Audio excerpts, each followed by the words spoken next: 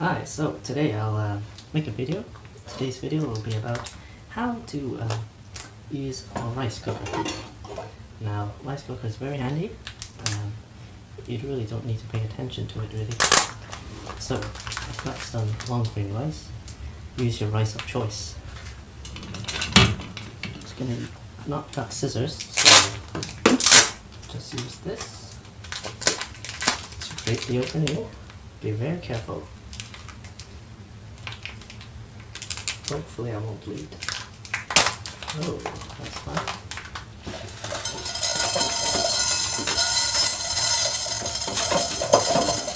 This is not the best way, by the way. There we go. Usually I cook for a few days, so I use about 500.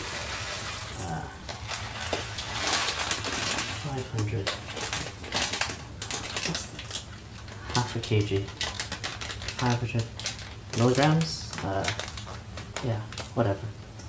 So, it's hot. So yeah, that's all.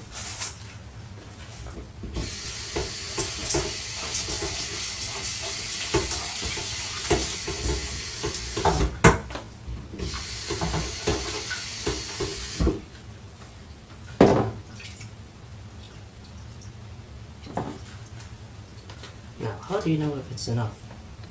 If the water is enough? Well, I'll show you. See my... Hopefully this won't fall. There we go. Hopefully you can see. So, the rice should be flat on the surface. The water should just rise just above your middle finger knuckles. Okay.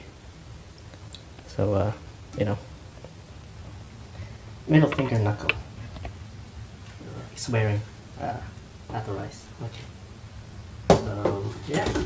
Now, it's quite simple. Close the lid. It's on now. And just press the cook button. Now it will pop up once it's done cooking. Yeah, and there you go. Usually takes about 20 minutes. Now these rice cookers, you can get it at any Asian groceries, so I highly recommend. So you don't really need to keep an eye on it because it will pop up automatically once it's done and keep the rice warm. So there you go. Hope it helps. Good.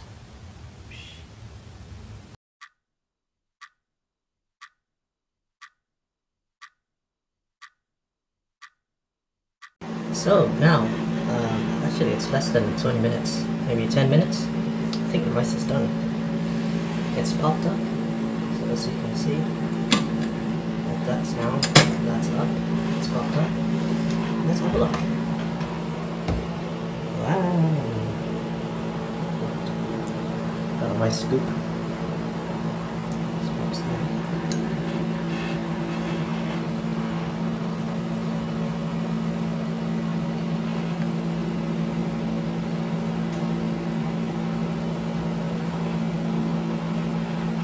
Should be enough.